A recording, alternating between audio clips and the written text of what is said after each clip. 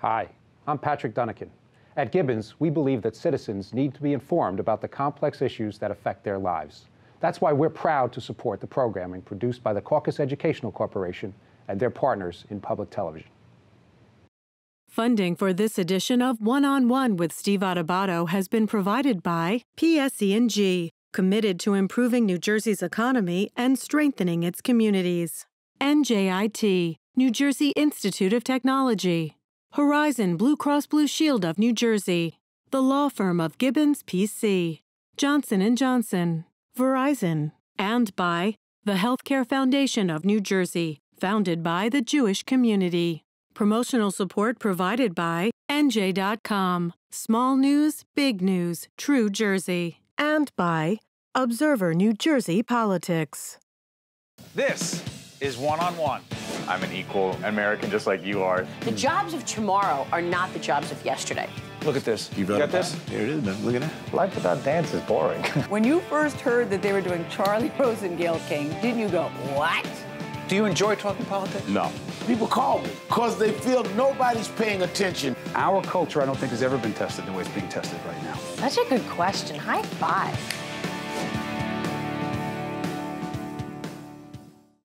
Welcome to a very special edition of One-on-One. I'm Steve Adubato.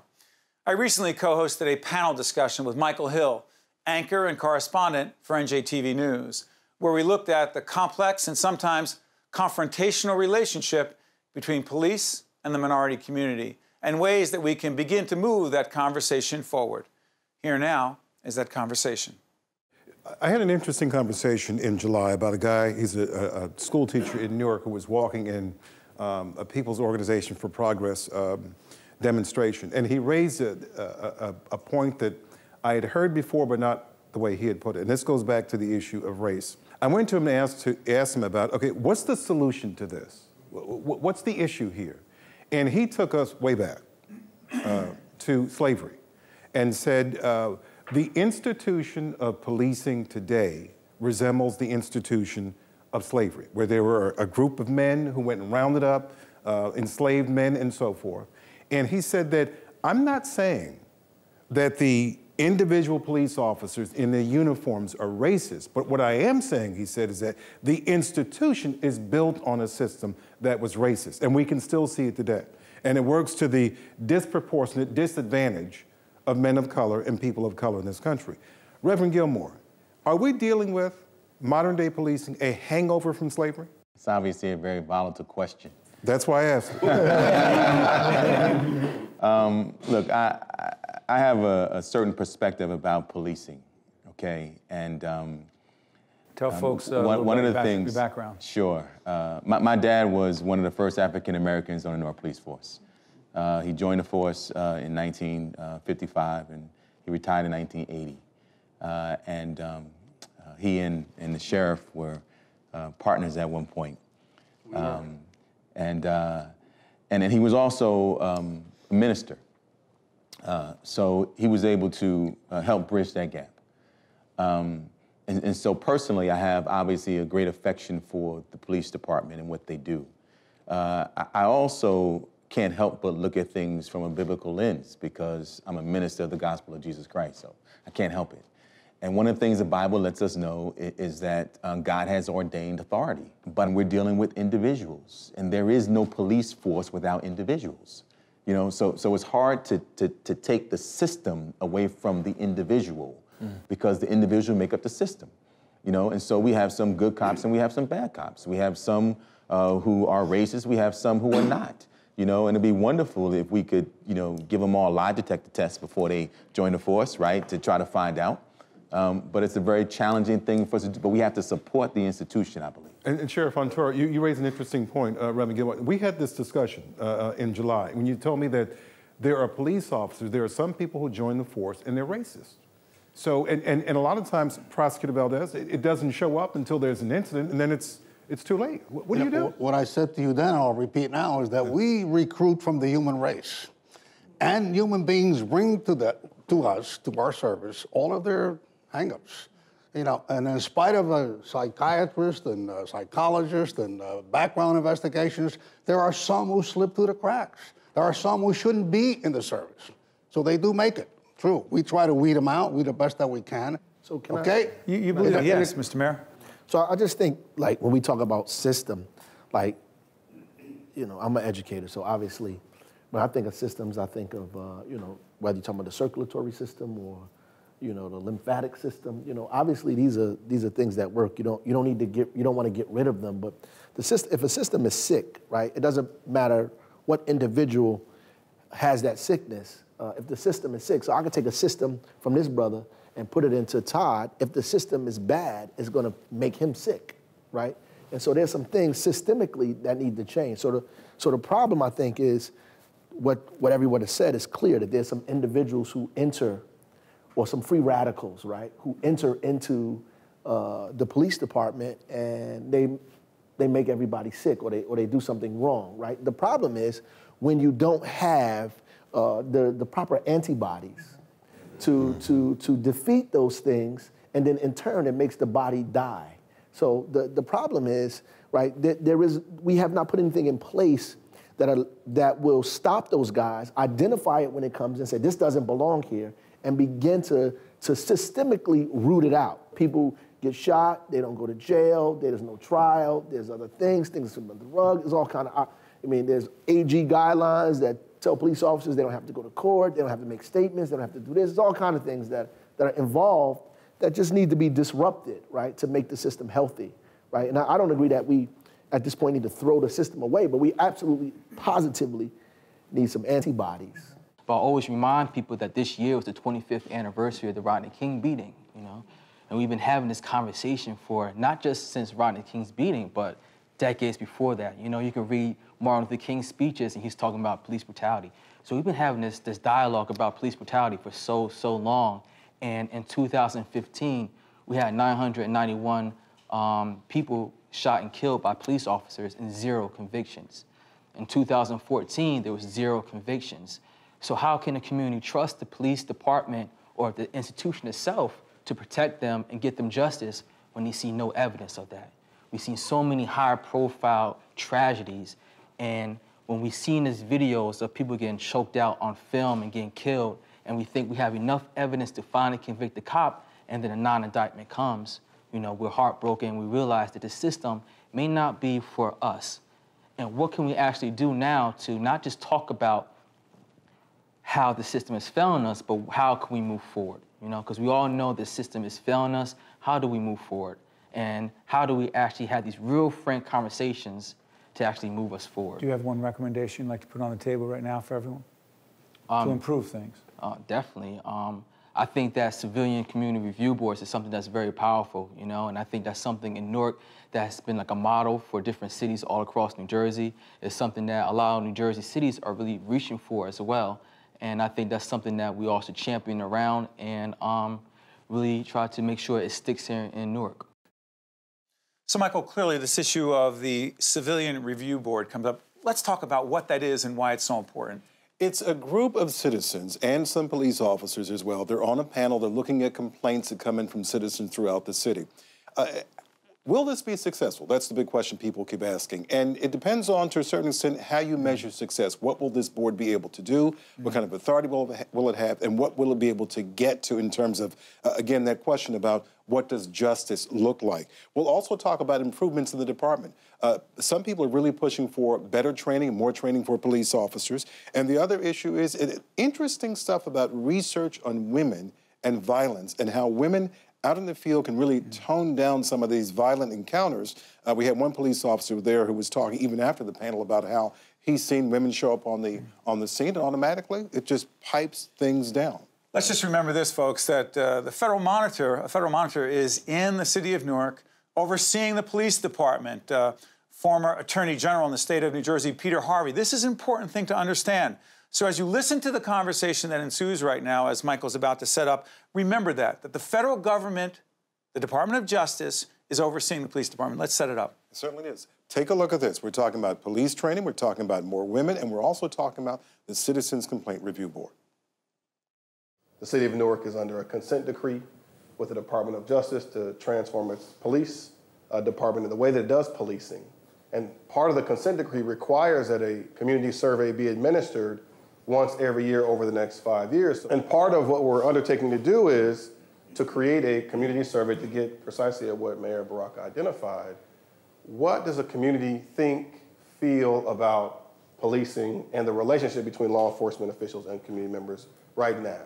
The hope is that through this transformational moment that Director Ambrose is leading with the mayor and other law enforcement officials here in Newark, that we will see a reimagined police department that reflects a very different reality than the one that people in the city are facing. Well, so one of the things I think is important to note is that there are multiple communities in Newark. There's not just one community. Yes. There are people who come here for arts and for culture and for sports. There are students who come in here and leave every day. There are employees and businesses, and there are residents, and among the residents there's multiple groups. So, and I think you will experience the police differently depending on which of those groups you call your tightest community. So one of the things that we're doing is we're making sure we get knowledge of each of those communities about how they feel about the police. Our data suggests to us that about 4% of the residents of Newark are involved in more than half of the shootings in Newark.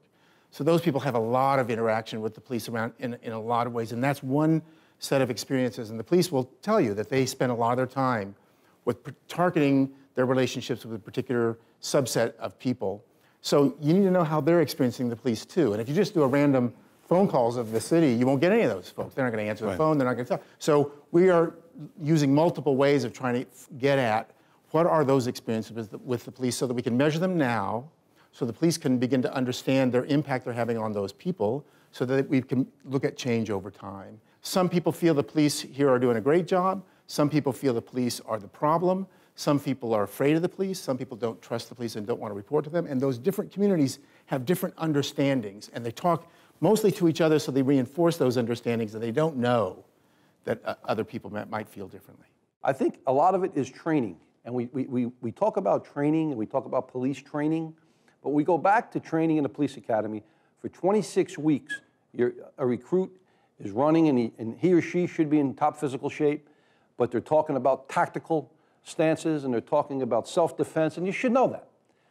But we really don't deal with interpersonal, how to deal with the people, how to deal with the public, do scenario-based training, where we just don't see it on a projector or on a laptop or a PowerPoint, that we're actually involved. And I think that's important, police training, and the mayor hit on something very well, the gap analysis, where we are, where we're at, and where we want to be.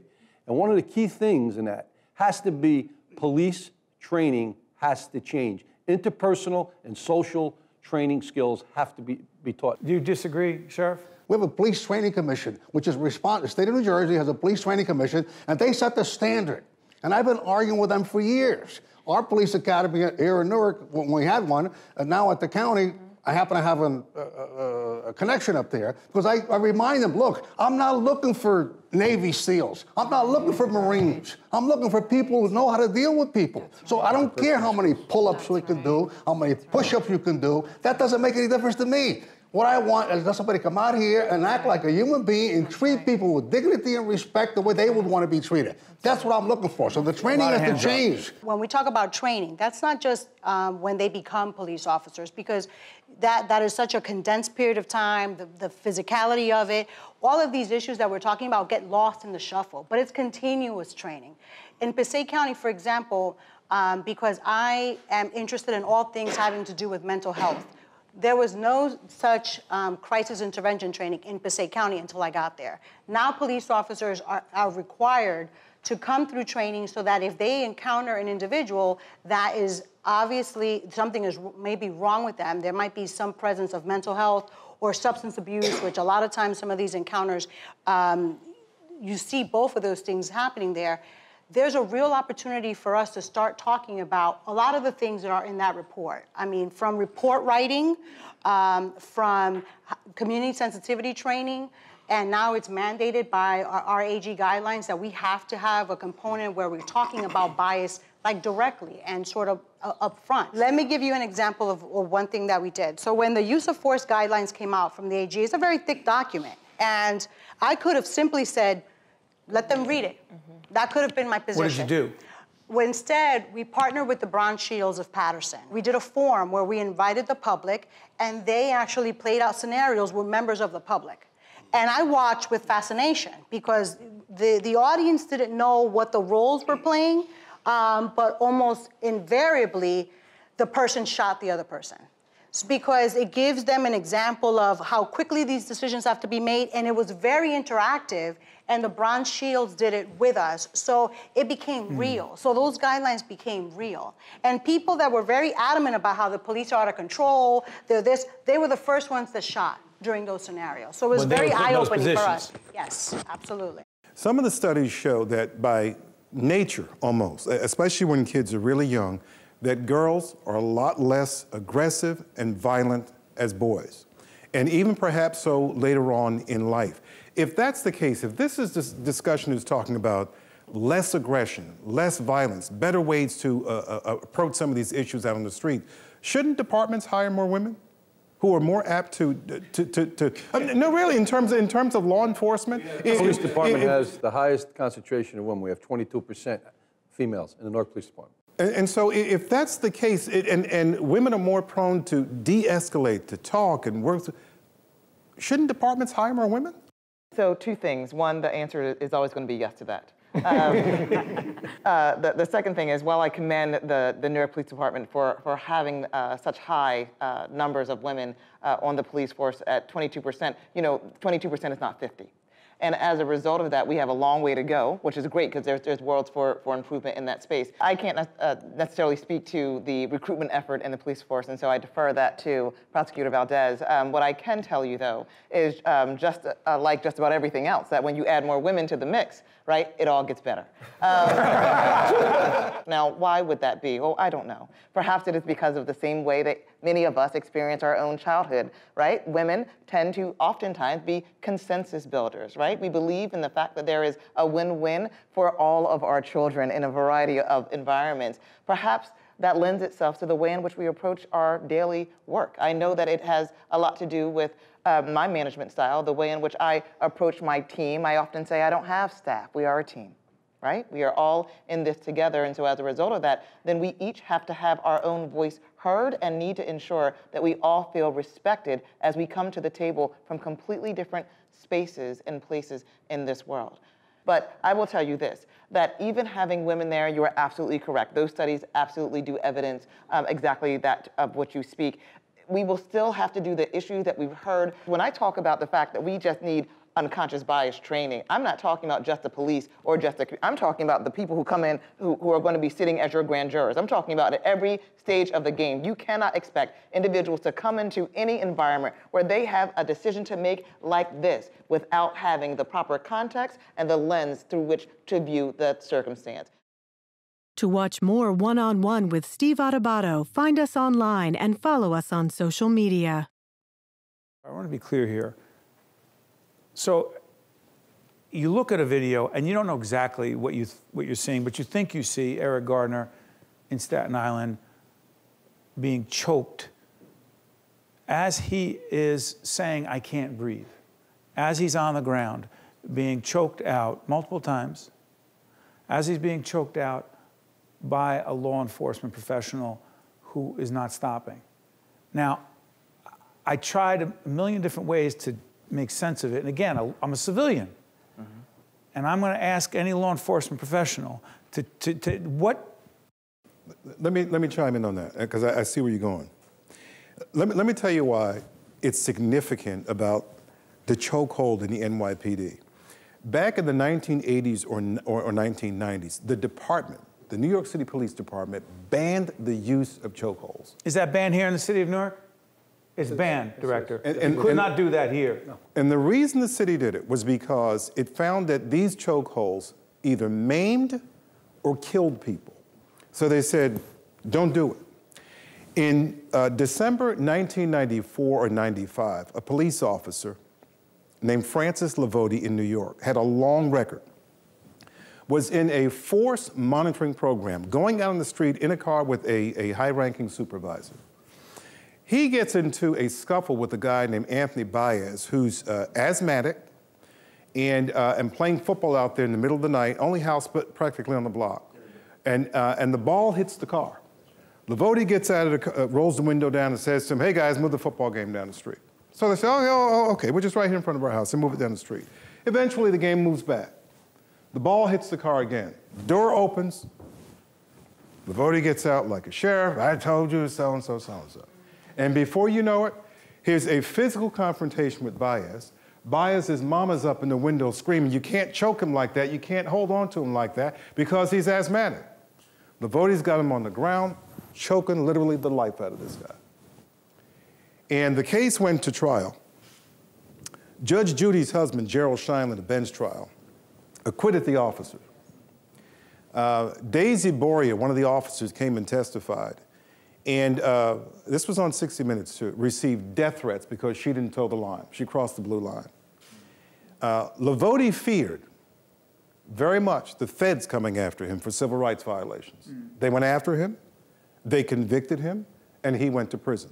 But the point is, the department barred the use of chokeholds, and then here it is, years later, that's what took down Eric Garner. And again, to go back to Zelly's point, Levi's point, no charges against the officer. The feds are still investigating. And that's so much a part of the angst and the disgust with the Eric Garner case. But to that point, I've never heard Armando, I've never heard the director, I've never heard Levi or anyone else in law enforcement defend, unless I have this wrong, I've never heard you defend what we just described. But what the heck do you say to others who come to you asking for justice? Let me say one thing, and two other police officers in the room here. When we're talking about racism, and does it occur in the Newark Police Department? Without a doubt. Racism starts as a child, before you come on this job. It doesn't start when you fill the application out, okay? So the thing is, we have civil service in our community. We have to take a civil service exam. And the mayor and me had a conversation, and I'm almost to the point where having the Citizen Review Board do the interview. Because when they go to the psychologist, just like police shootings, they don't test one's fright. So we're talking situations. You're talking about Eric Garner selling cigarettes. Personally, I can't put myself in that police officer's shoes, but police officers are trained that if someone resists arrest, you could use force to effect that arrest. Okay? What did you see? But listen, it's the individual. Well, it's a cigarette. He's selling cigarette loosies. He's out here. You know, the store owner's probably complaining. The citizen's complaining. Is there other means that we can take this individual down? What did you see? The police officer, he resisted arrest, and he went like he was a victim, a suspect of a heinous crime that he had committed. So I think that each cop, each individual, sees things differently. The same thing with police shootings. I've been 30 years, never fired my gun. There's people that I know that have been on the job 5 years, fired the gun 6 times. So it comes down to fright and situation. But Director, we could jump to a lot of different things and it can confuse things. I just want to be clear, because at some point, I'm wondering, can we agree on anything? Can we agree that what we saw on video in Staten Island, on any level, made no sense, was egregious, and took the life of Eric Garner for no good reason? Yes. Yeah. We could agree as all in this room that it was extensive for the crime that was committed. It was extensive, but that police officer was doing just what he was trained to do. Okay.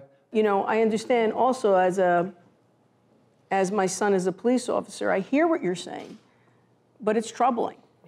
I don't condone it. I get it. I don't condone it. You tried to explain. You don't condemn it, though. When we explain things away like that, I think we give credence to something that's very dangerous. It's a rationale. And again, there's more than 2 sides to a story. And we have to, there's 3, there's 5.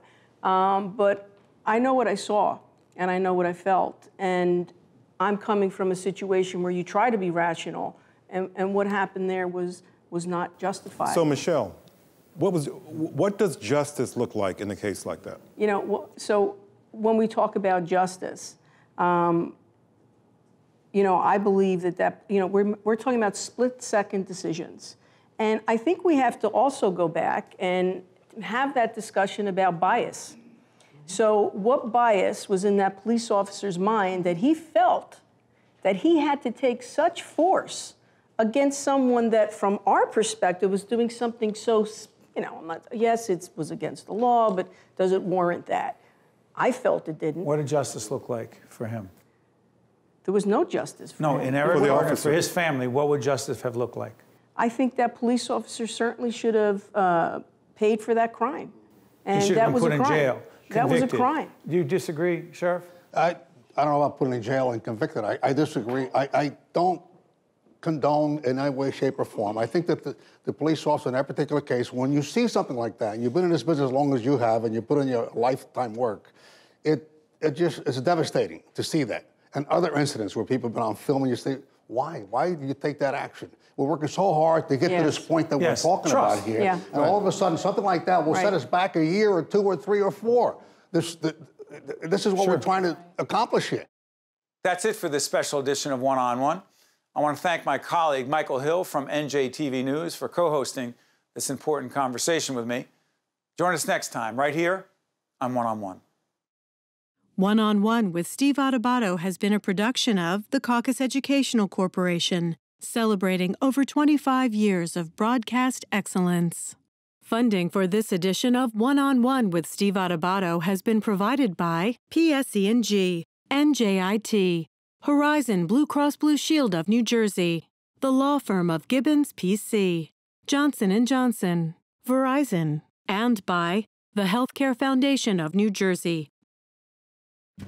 I work for Horizon Blue Cross Blue Shield, and I'm a catastrophic case manager. I'm a nurse. I feel a sense of responsibility to each and every member that I speak with on the phone. I know where they live, I know their towns, I know the hospitals they go to. A lot of times I know their physicians, and I love helping people at very difficult times of their lives. The job I have now is the perfect job for me. I think I was born a nurse.